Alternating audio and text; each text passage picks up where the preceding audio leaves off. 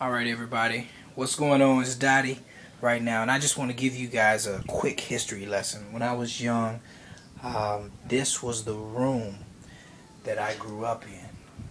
This is the room. It's a lot different right now.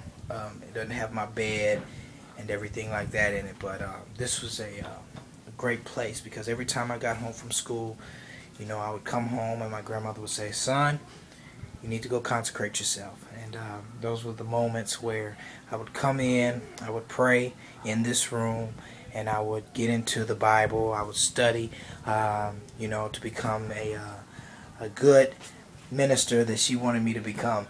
And those were good times because it built me and molded me into what I am right now.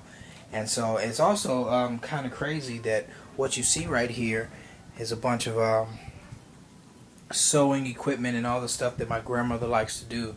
And I haven't told you guys yet, but right now we've been working on a fashion line as well to help further our positive thinking. So you'll see a lot more coming up. I'm not saying that we're going to be producing our clothes out of this room or anything like that, but it's just kind of crazy and symbolic how generational blessings also are just the same as generational curses. Somebody may be cursed with a certain way of thinking through different lifetimes or generations. Everybody kind of thinks poverty or thinks a certain way, but also there's such thing as generational blessings.